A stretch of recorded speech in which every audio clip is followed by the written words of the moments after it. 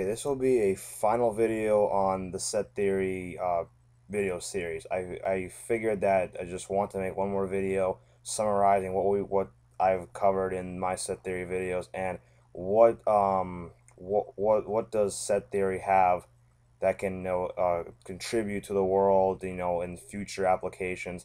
As I said, I was going to make a video like this in my previous video on fuzzy sets. Well, set theory is, as I said before, fundamental. It's, regarded as, like the basis for all mathematics as well as mathematical logic. It's also widely studied in mathematical philosophy. And, it's not totally a surprise because, sets are pretty universal. You can put any object you want into a set and analyze it. I mean, that's what set theory is all about. As for fuzzy sets, I think personally fuzzy sets will have more applications because I said before, fuzzy sets are, they use sort of like random, they can use random data. Like you can make maybe statistical algorithms.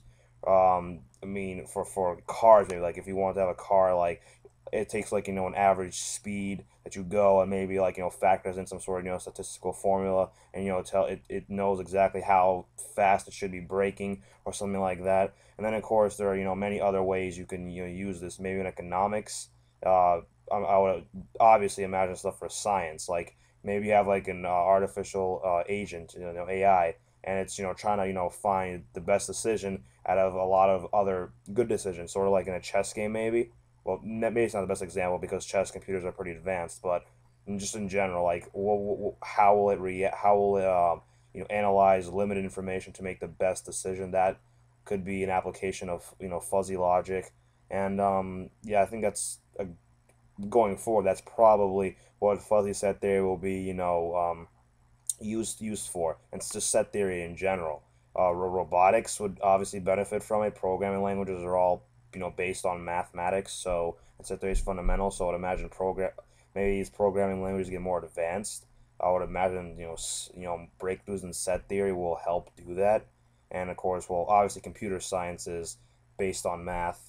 The computer science, the very foundations of computation are based on mathematics, and that's actually gonna be my next video series, the theory of computation. It'll be a lot longer than the set theory video because I've studied it more extensively, and it's a pretty broad topic. What can be the theory of computation is just all the math. It's basically theoretical computer science, not in entirety because that's itself even broader. But anyways, I thought this was a good video to wrap up the set theory video series.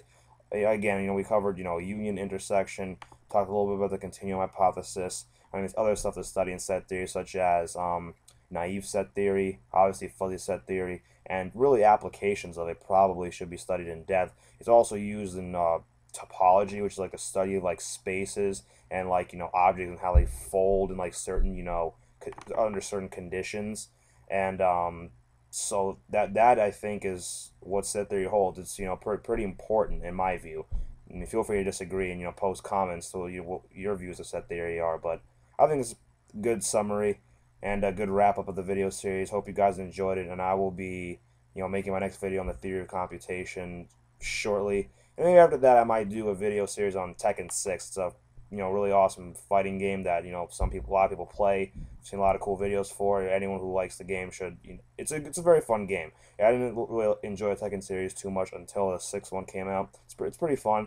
I'll make a couple of video series on some moves and things like that. But that again, this channel will be diverse. Math, science, and obviously, and then there's be tech and video games and a few other cool things that I just haven't decided completely on yet. But my goal for this channel is to make it diverse and widely, as it's it can be viewed by many people for many different reasons, and that's the general idea of the YouTube channel. All right, I hope you guys enjoyed. I think I may have rambled on a bit. All right, so see you guys later. Hope you enjoyed, and thanks for watching the video on set theory. That's all for now.